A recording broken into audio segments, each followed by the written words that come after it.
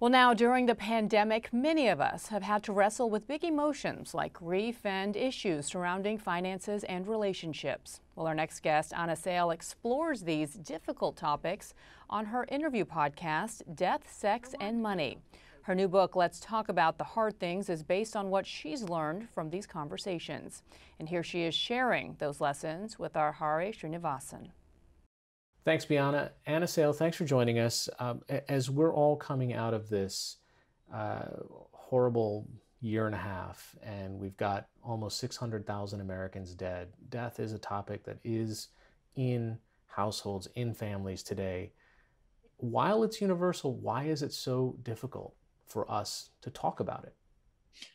Oh, I think because we want to be able to fix it with words. We want to be able to, if we're talking to someone who is in deep grief, we want to be able to offer words that will lift the sting of loss. And we can't. We can't undo that loss.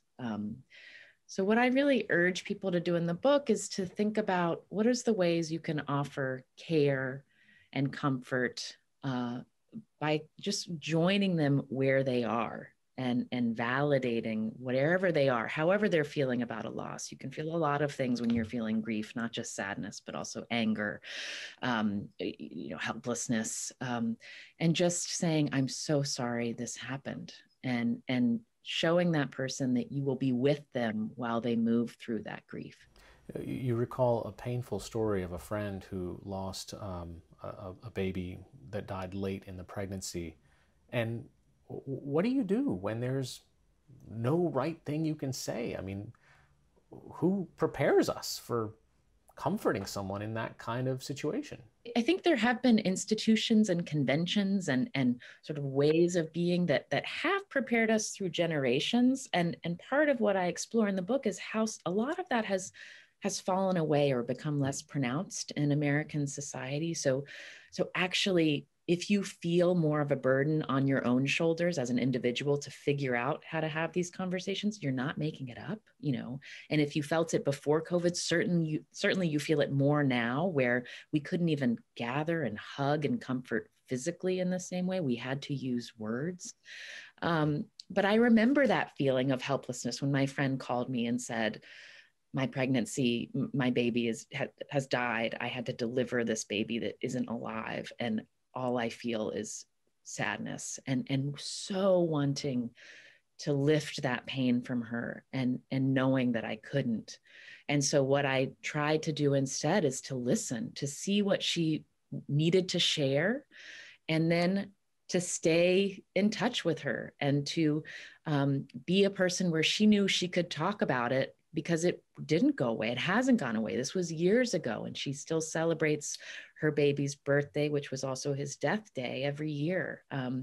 And she decided that she was going to be quite open about this loss because she needed to be. And she's found that a lot of other families have sought her out when they go through that kind of private loss. It can be hard to figure out where to go because we don't gather for funerals in the same kind of way with pregnancy loss. And she's accompanied other families through those layers of grief. What made you want to write a book? I mean, you also added family and identity along with sex, money, and death, but why now?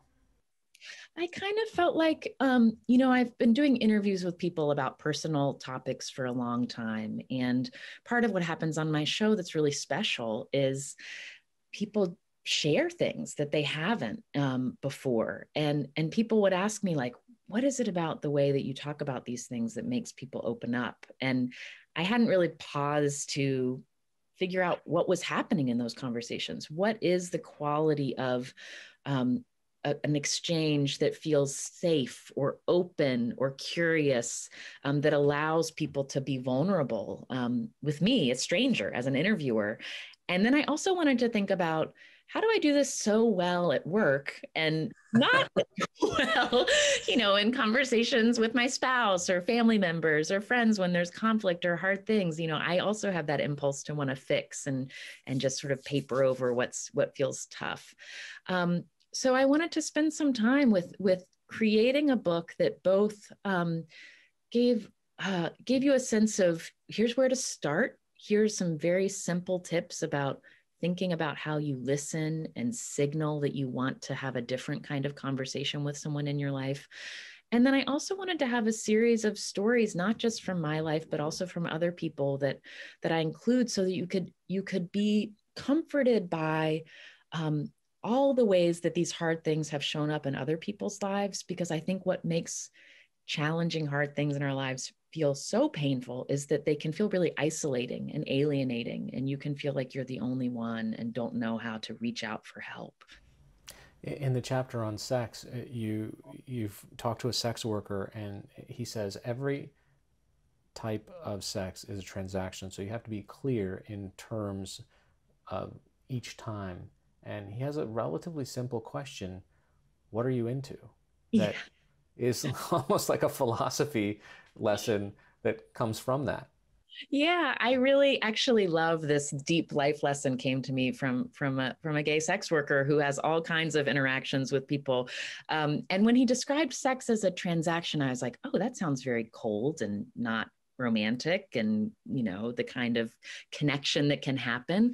But what I think what he's saying there is, like, when two people are deciding to be together physically and to share that with each other, you are giving something to the other person. And sometimes you may be after the same thing. You might want to be after a long-term relationship and marriage and family and a very that sort of image together. And sometimes one of you might be just out of a breakup and looking for a distraction, and the other of you might just be somebody who enjoys being single and meeting new people. And when we don't talk about what we're looking for each from the other, that's where a lot of miscommunication, pain can happen. So with that question, what are you into? It's a prompt to first get clear for yourself, like, what do I need and want right now in a romantic encounter? Like, what am I after? And also to remind yourself that you need to ask the person that you are doing this with, like, what are you up for? What are you into? Like, to see if it matches up. In the chapters about money, there's a line in there that says, money is like oxygen. It surrounds us, flowing in and out of our lives. And when you're short of it, nothing else matters. During this past year, I think collectively we have engaged in more conversations about money because of large-scale unemployment that happened, or realizing what's an essential worker and what are they worth and the type of work that they're doing and how they're being rewarded versus I'm a white-collar worker and I can stay at home and I can still function, right? But what is it about money that is so off-putting to have conversations about? Oh, well, I think it's, for one, when we say we're talking about money, we're talking about all of these things all at once. We're talking about our individual choices about spending and saving, your personal choices around money. That's one thing. You're also talking about whatever cultural values you have around money and about interdependence versus being strong on your own and independence. You're also talking about, how you feel like you stack up next to your neighbors. If you feel like you have more than you've earned, or not enough compared to the people around you. So there's a lot of, we for as much as we talk about inequality and difference when it comes to money in America, we also like to, you can look at polls and you can see, even as the share of the middle class has gotten smaller, people's they still identify as middle class in high numbers. We still want to feel like we're part of some collective middle. So acknowledging difference can feel quite awkward. You also spoke to, for this chapter, one of the co-founders of Facebook, Chris Hughes, who is wealthy by all of our imaginations. Why was that conversation important? Well, I was really curious because he's someone who admits that, like, he has a lot more money in his bank account than he has earned with effort. He happened to be one of the co-founders of Facebook, which meant when that took off, he won big. So he talks a lot about this winner take all economy is what he calls it. And he's use some of his wealth to create a critique of how that's working in our economy, and looked at things like universal basic income, for example, as a way to look at addressing some inequality in our country. And as he's doing that, he's having to admit, what I have is the result of a system that I think we ought to change. So I wanted to know, how do you sit with that? You know, how do you sit with knowing this incredible wealth and fortune that you have is the result of a system that you think should be tweaked? And what is it like when you try to talk about that openly, you know? And so there's a political piece to what he talks about. I'm talking about this because if I don't talk about it, we're not being honest about how our system is actually working. But he also talked about the personal aspect that makes it icky and weird. Like, he walks into a room and he's aware that most everyone knows he's the richest guy in the room, and he still wants to feel belonging, you know, social belonging. So how do you at once acknowledge that you are, yes, the wealthiest guy in the room, and here's why, and still have, you know, functional social interactions? So I wanted to talk with him about that. And it's not something that's simple. It's not something he can like sort of explain away and say the right thing, and all of a sudden everybody's going to just treat him like one of the guys, you know, because money is consequential. These differences exist. But I just want to applaud him for trying, for saying, I'm not just going to like pretend that this wealth I have, I'm not just going to not acknowledge it, because it is hugely consequential. You know, you have a chapter on family, and there's a couple of characters that you speak with, Pam and George, who are probably like so many other people in the United States right now who find themselves at absolute political odds.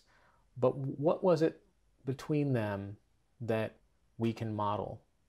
Yeah, I loved their story because George is an older gentleman. He's a retired tool and die maker in Michigan who supported Trump. And his stepdaughter lives in San Francisco and identifies as a political liberal and absolutely did not support Trump.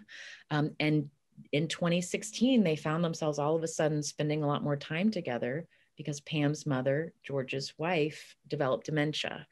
And so they were both wanting to be with her and thus spending a lot more time together. And what was critical there was they knew that this was a powder keg, you know, that this could have gone really wrong and destroyed their relationship if they had talked about politics without thinking about how it happened. And they both made an effort. You know, George, when Pam first came to his house, Pam noticed he used to always have Fox News on in the house all the time. And she noticed that he would turn it off when she was in the house, which just felt like an accommodation that was welcoming, you know. And Pam joked, so they just watched a lot of Family Feud. Yeah. And finally they started, they were watching a debate together. This was during the 2016 election.